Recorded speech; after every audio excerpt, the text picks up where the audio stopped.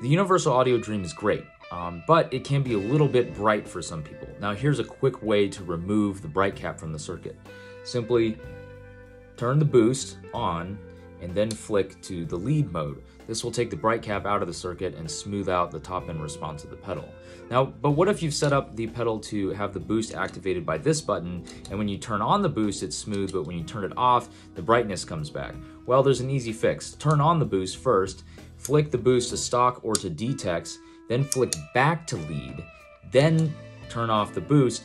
Voila, bright cap is bypassed in both the non-boosted and boosted sound, and that might make your life a whole lot easier in getting a good sound out of the Dream.